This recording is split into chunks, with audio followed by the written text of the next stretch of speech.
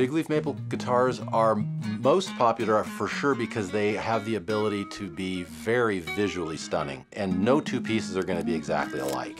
It's like a thumbprint. It's unique, it's a signature, it's going to be its own unique being, and they're beautiful. This project I have here is a classic example of the book-matched, what we call flame maple top.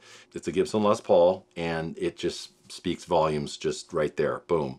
The natural, slightly ambered clear allows that wood to just be everything it's supposed to be, and it's just lovely. It's just lovely. I'm always going to make an effort. If I have to go out and obtain wood, I'm certainly going to want to obtain wood that is definitely known to be, sourced legally and sustainably. It makes perfect sense to me that in this day and age, if I need something that I don't have, I would absolutely just make sure that I'm working with reputable sources. When people think of illegal logging, some of their first thoughts would be thinking about boards, something kind of like this. This is Dalbergia nigra. But in reality, illegal logging is also about things like this. This is a guitar back made out of Dalbergia nigra, Brazilian rosewood, and is considered to be one of the most endangered species of tree in the world. What I discovered in my early research is that illegal logging is kind of the monster in the closet that nobody talks about or even knows about. And I think that's an issue that really needs to be tackled. I am a wood identification technology specialist and analytical chemist for the U.S. Forest Service. I also help build the Forensic Spectra of Trees database that we house here at the lab. Our laboratory is the only full-service crime lab for wildlife in the world. Trees as a forest represent a habitat. When criminals go in and clear cut a forest, they not only take down trees, but the animals that live in that habitat may go to extinction. Like any other police crime lab, we examine evidence, and in a triangular fashion, we attempt to link suspect, victim, and crime scene with that evidence. If you look at data provided by WWF, Global Witness, and EIA, you find that not only are we going into a record-breaking year of land defenders murdered to protect their forest and environment, the U.S. economy is depressed by about $1 billion due to illegal logging imports, and illegal logging is the third largest transnational crime. A tree, in fact, is more complex than we know. It has more chromosomes than we have. It can easily be a victim because it may be illegal to take that species, depending on what genus and species it is or where it's located. Trees can be poached just as any sort of traditional wildlife can be poached. If you can't identify it, you can't protect it. And so our goal is really to develop a database that can be used, hopefully one day, by anybody in the world in order to do this sort of identification to help them fight illegal logging.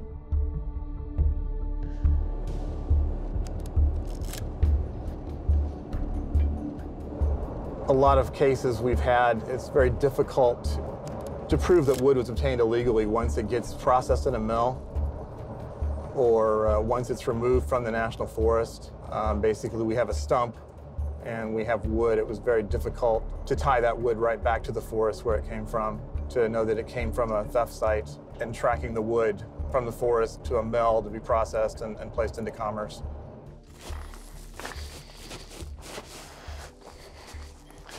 Yeah, without a suspect or anything, I didn't think there was much of a case here.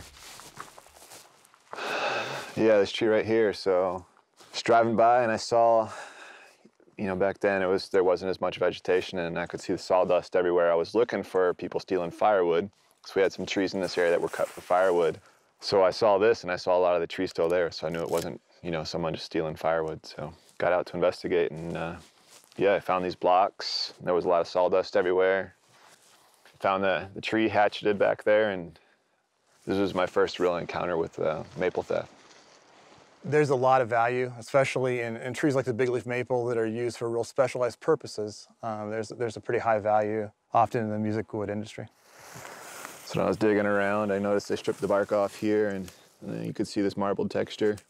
In general, We'll see areas that poachers will come and check individual trees in an area. They'll take the bark off, they'll look for the figuring, the rippled effect right underneath the bark, and then they'll find the right tree and take that tree. So this area is fairly representative of a theft site that we see normally in the forest. So having a database for any species with timber is going to help investigations in the future because it enables us to take a piece of evidence that we suspect has been stolen and then trace it back actually to public lands to a stump on the forest. We have to figure out what the victim is in terms of species. It may be legal to kill a certain species or perfectly illegal, depending on its genus and its species. We can analyze the DNA of a tree, then we can extract DNA from that plank, which is all we need to examine the oils to determine the genus and species. We are the first crime lab ever to have a xylarium where we use the known samples to identify wood evidence. So a xylarium is for wood what a library is for books. It's where we house all of the different wood blocks that allow us to look at reference material when we get a new sample. And so if we get an unknown and we have an idea of what it is, we can build a population based on what we have here. There are wood collections all over the world, and we partner with a lot of them in order to build what you see here. We have probably close to or over 15,000 different wood blocks or slivers in this room, and that really encompasses an incredible portion of commercial woods that are imported into the United States.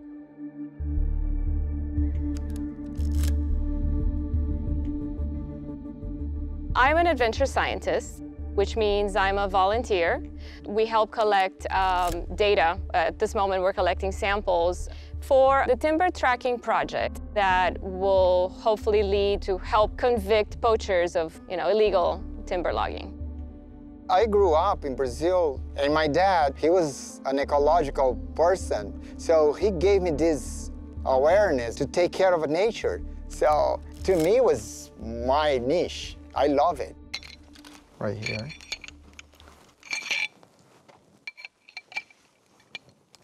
Close this. Now I have my tool. I'm gonna find a place kind of here in between. The adventure scientists are taking on this incredible role of trying to collect high-value reference samples for scientists like me. They train us volunteers to collect samples, and we're collecting the core of the tree. And the core, they're going to do a chemical composition to later on be able to match it, see if it's possible to match it to the leaves. Hopefully it will lead to help stop poaching. I'm going to insert this here to take the core.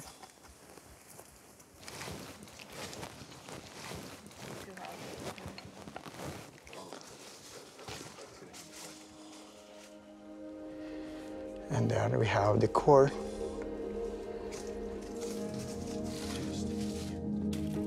Okay, this goes in our desiccant bag. And now just unpackaging the wood core, sitting in a bed of desiccant.